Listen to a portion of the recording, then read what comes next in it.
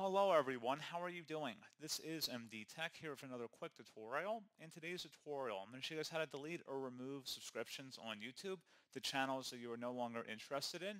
So this should hopefully be a pretty straightforward process here, guys. And without further ado, let's go ahead and jump right into it. So at the top left, select the hamburger icon, and then underneath subscriptions, go ahead and select where it says all subscriptions.